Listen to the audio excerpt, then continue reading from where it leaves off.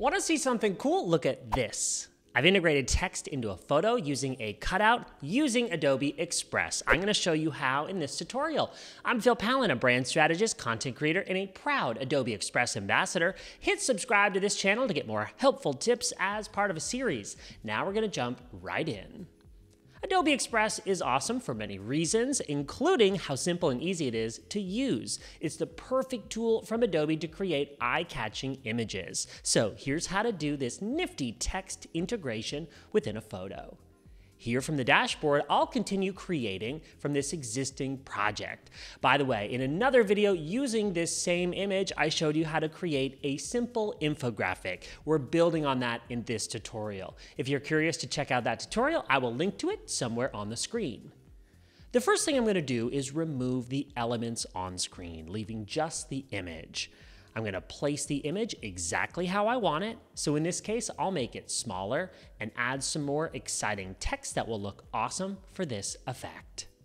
I usually find that bigger, easy to read text works best in this case, since we're placing an element in front of it. Since I'm changing the color of this text, I will ungroup, adjust the color, and adjust the text, and we're set.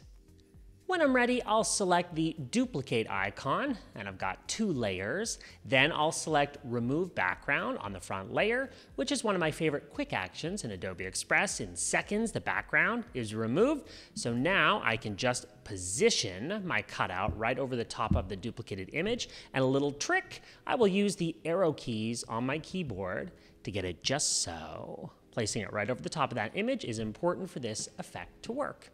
Then I'll check the ordering of my layers, which is visualized in a beautiful way in Adobe Express right down here. Make sure your cutout is the first layer so it overlaps with the text, just like that, and you're set. You can download the final image by selecting the button at the top. I love this effect. I love that it only took a few minutes to pull it off in Adobe Express. Next, I'll demonstrate how you can schedule this image to post on your social media channels using Content Scheduler. That is also easy and really useful. That video is coming up next in this series. Hit subscribe so you don't miss it. And if you've got any questions, pop them in the comments below. We're happy to help. I can't wait for you to try Adobe Express for yourself. Don't forget to stay tuned to this channel for more actionable tips weekly to create more, create better, and create faster. I'm Phil Pallen. Thanks for watching. Stay tuned for the next video in this series.